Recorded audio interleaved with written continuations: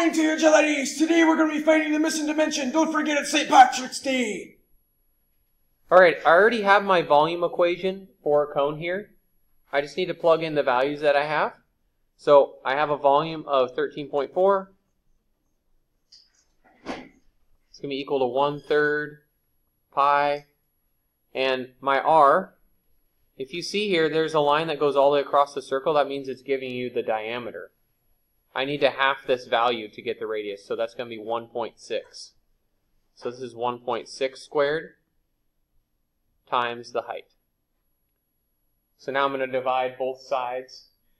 Now I'm going to multiply to get rid of this 1/3 actually. I'm going to times by 3 on both sides. That's my first step. So that gets me 40.2. So 3 and the 1/3, they cancel out, and I'm left with pi 1.6 squared times the height.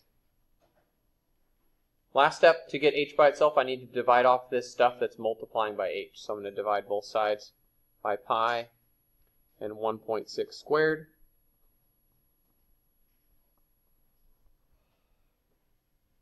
Let's see what we get there. Here's how we punch it into the calculator.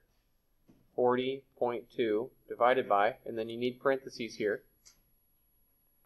pi and 1.6 squared, and then end your parentheses. Let's see what we get. That'll round up to 5. So our height, because these canceled out as 1, is about, because we're rounding it, 5 meters. Over and out.